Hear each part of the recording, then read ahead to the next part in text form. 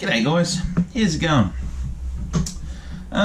Recently I've started making a few motorcycle vlogging videos and a couple of cooking videos. I've really been enjoying it. It's been awesome and I'm going to keep doing it. I love it, it's great. But I've been thinking I wouldn't mind trying something different, to create some sort of different video. Anyway, long story short, I'm walking through the house the other day and Elise was watching a show called Arrow, and the villain in the show made reference to a painter called Jackson Pollock. So anyway, I just for a bit of fun, I looked up some of his paintings and I thought, they're pretty cool, I wouldn't mind getting one of those. So anyway, I did a bit of research. What's it cost to buy a Jackson Pollock? And anyway, most recent one that sold was in 2006, and it sold for 140 million American bucks. And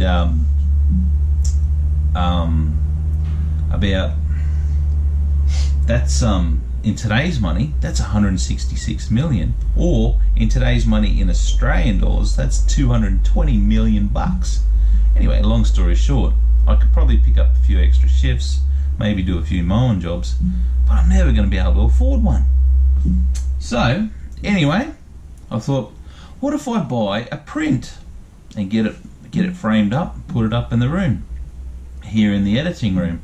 Then I thought about it, I thought, nah, a print, that's a one-dimensional glossy photocopy of a painting, and that's not good. I don't want to look at that. So then I thought, what's my next option? And then I thought, what about if I paint a tribute painting to Jackson Pollock in his style, in the whole dripping style, and make a nice frame for it and hang it up in here. That way it'll be a nice, you can look into it like 3D sort of thing. And yeah, so that's my plan. Anyway, so here's a couple of Jackson Pollock paintings, just to give you guys an idea of what the style is.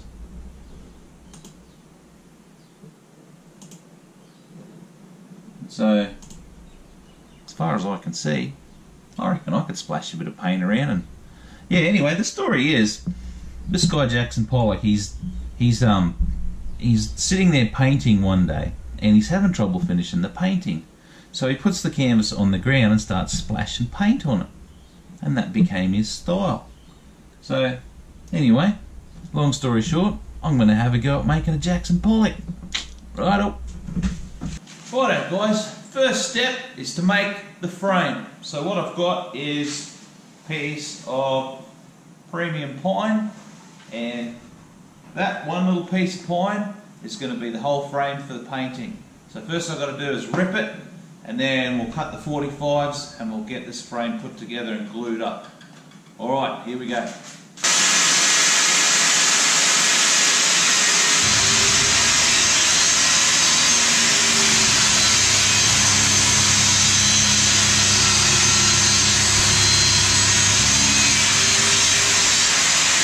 Right, now we've got our two boards that we can start cutting the 45s on.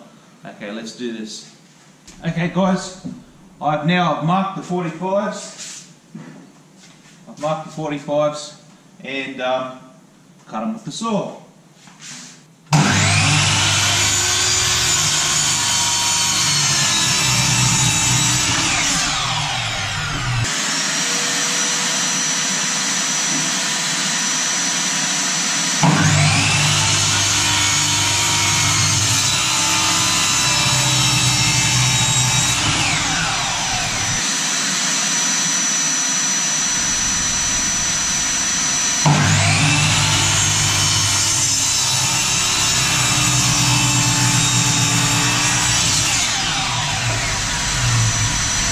Alrighty,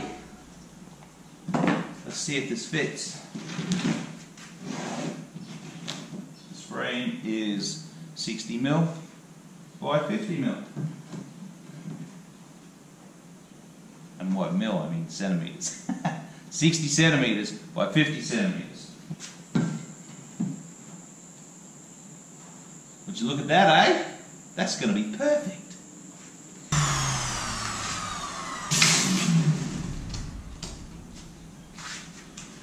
Rightio, they're all sanded up and now we can glue them up. Okay guys, now what I've done, I've cut the pieces out, I've put them around the frame because the frame's going to go around the photo or the painting, and I've laid it out and it all fits, looks good. So let's do some gluing. Okay, let's do some gluing.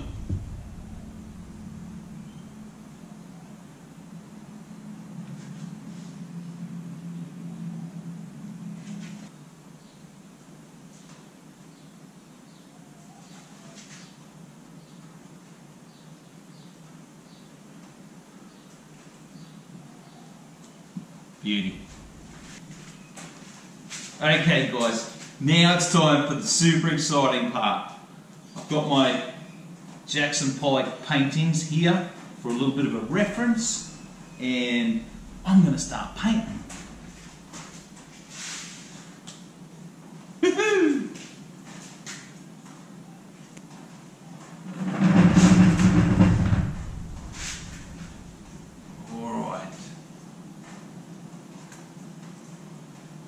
I don't know where to start, so I'm just going to start.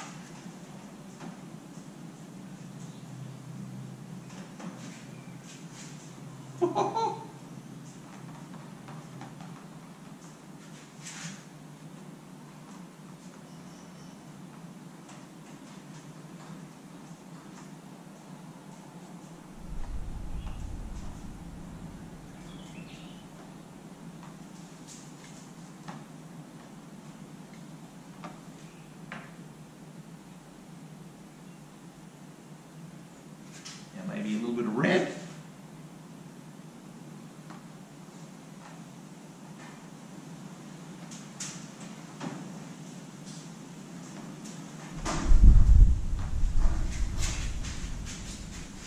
Now apparently Jackson used to walk around, like he used to have his canvas on the floor, but he had really huge canvases. I've got a small one, so I'm just going to work on the table and sort of work around, do my thing. Woohoo! And just quickly, if you look at my work table, it looks like a Jackson Pollock painting itself. Okay.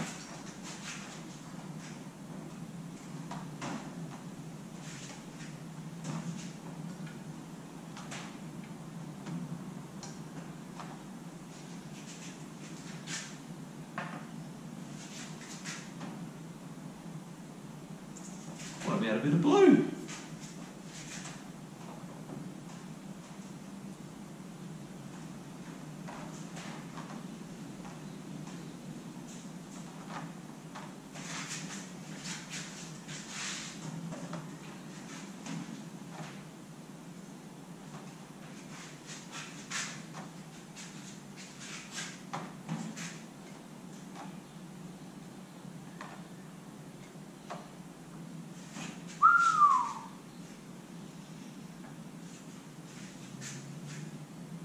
That's looking pretty good.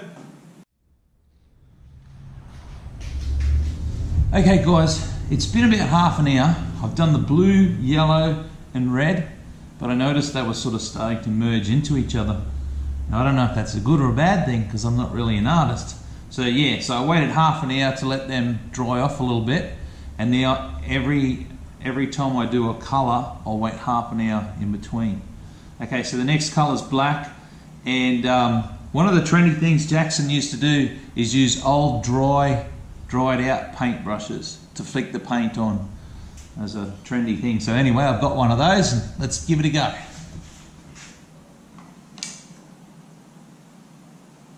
Check it out. Dry as.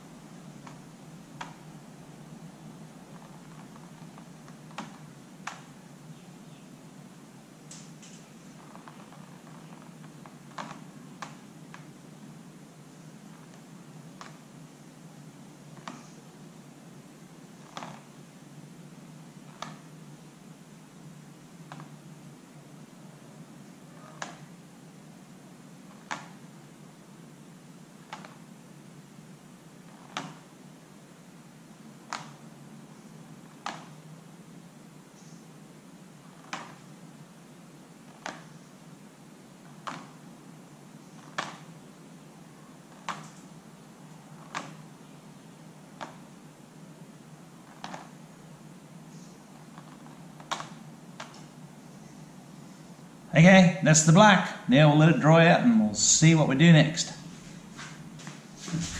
Okay guys, it's another half an hour. The black paint is dry and now we're going on to gold paint. Here we go.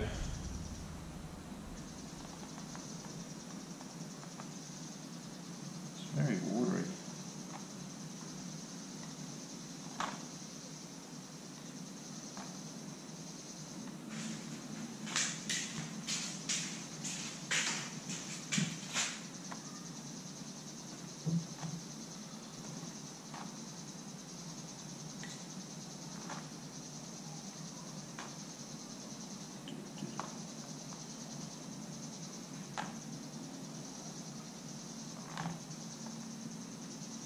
Well, as all the layers of paint build up, it's becoming three-dimensional. See, it's fancy, doesn't it? Three-dimensional. Woo!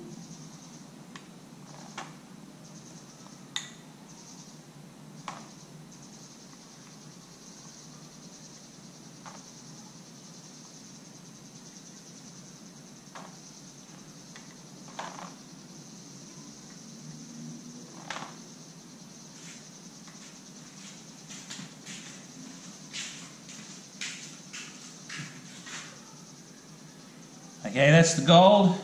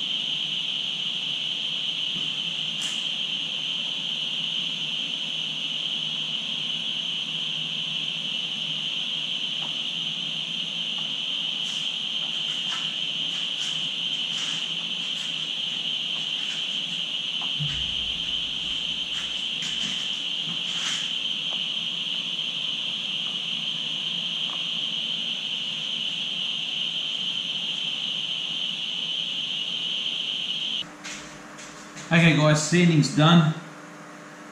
Now I'm going to put on a coat of stain and then we'll let it sit for a bit and then we'll put a coat of clear on.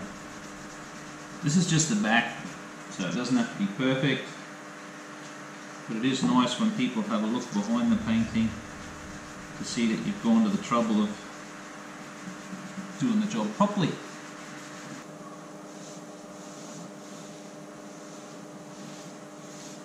Well guys, that's the frame all stained up. I can keep going and going and going, but I kind of like the sort of rough and tumble, rusticy sort of a look. Once this dries, about 20 minutes, I'll put that first coat of clear on. Okay guys, next step, clear coat. This is the back of the frame, so I'll just get that on pretty quick. And then I'll turn the frame over, I'll put it on top of these paint tins, and then I'll do the top coat nice and fancy. Okay guys, 24 hours later, well 8 hours after I'd put the first coat of clear on the frame, I felt it and it was dry, but it was a bit coarse, so I wet sanded it with some 300 wet and dry, and I put another coat of clear on, and it's come up a treat.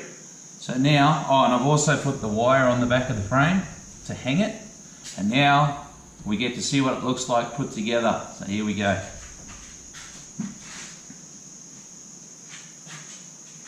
Well, this is pretty exciting.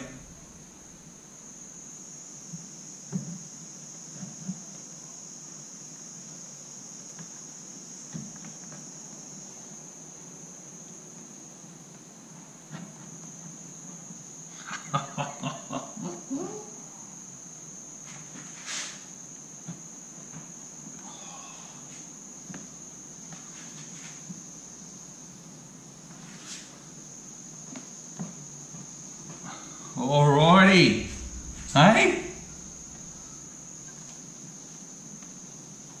Here's the big reveal. Da da da! How's that, eh? That's my version of a Jackson Pollock, which didn't cost 220 million Australian bucks. Okay guys, it's 28 hours after we started with a piece of pine wood and some tins of paint, and here we are. Trev's version of a Jackson Pollock painting, and it didn't cost me 220 million bucks. I'm pretty happy with that. Alright, thanks for watching the video, and we'll see you on the next one.